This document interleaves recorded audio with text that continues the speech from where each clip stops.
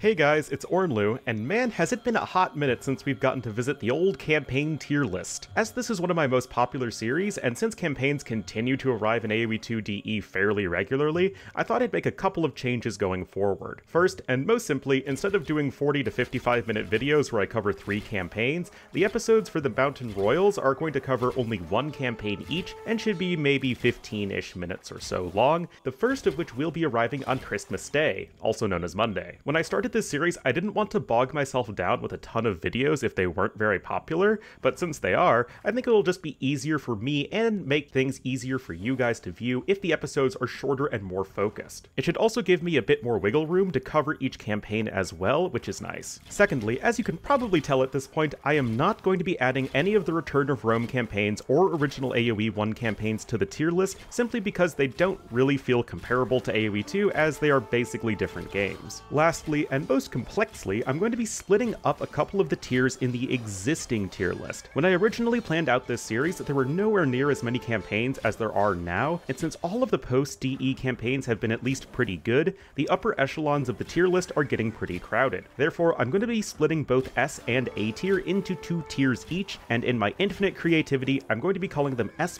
S, A, and A-. So let's see who gets bumped up and down. Starting things with the S tier split, which currently houses 9 campaigns with the potential for more to come. That said, I think we can reasonably make a split between the campaigns that are very well done in terms of level design, thematics, and story, versus the ones that have all of those things and stand out as truly iconic. And that's really all the difference, and why I'm not really creating new tiers for these campaigns, but merely splitting the tiers into half steps, if you will. With this in mind, which campaigns are going where? Well, in my opinion, Attila, Barbarossa, and Genghis Khan are all too iconic to Age of Empires 2 to be anywhere other than the top spot. They have great stories, memorable scenarios, and are almost always among the top responses to which campaigns people consider their favorite. Beyond that, the newer Lord Basti campaigns of Jadwiga and Rajendra both hold up to basically every single angle in which I can critique campaigns, so I can comfortably drop them into the S+ tier as well. This leaves the Otvis, Kotion Khan, Tamerlane, and the Grand Dukes staying in the S tier. It's tough, but with all of these campaigns being so solid in story and gameplay,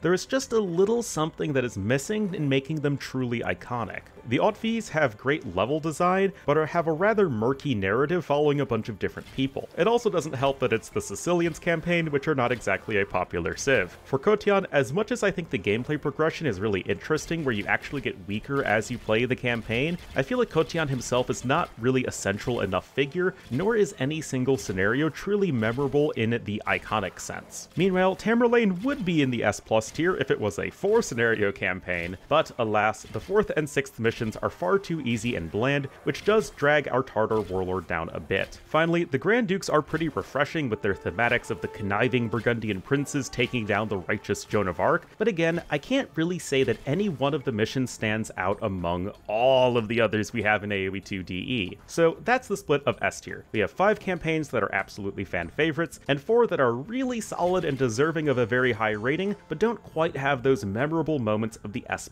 entries. Now, moving on to A tier. I made the decision to go with an A as the default, and then half a step lower with A-.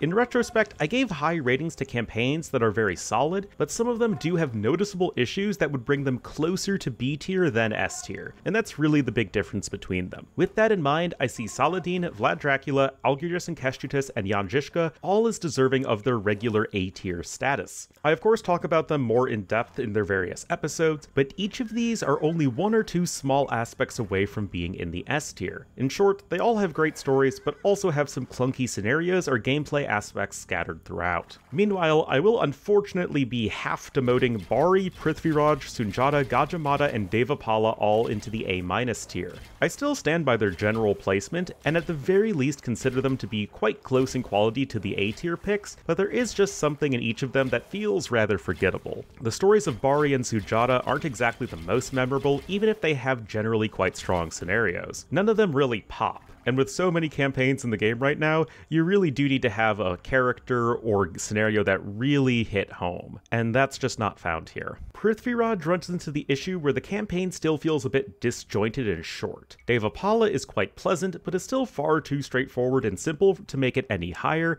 and Gajamata is really hurt by the last scenario being very, not good. Still, I want to emphasize that all of these campaigns in the A- tier are still quite good, and would totally recommend them to anybody. It's just, well, these lists are getting quite crowded with campaign entries, and it wouldn't hurt to parse them out a bit more. To close things out, episode 12 of this series will drop on Christmas Day, and that will cover just the Thoros campaign. Tamar and Ismail will come sooner rather than later after that, although with the holidays I can't say exactly when just yet. Also, if you're really looking forward to these videos, remember that you can get early access to all of my YouTube videos by subscribing for $3 a month on Patreon. The link to that is always in the description. With our housekeeping done, thank you so much for watching, and I'll see you guys next time.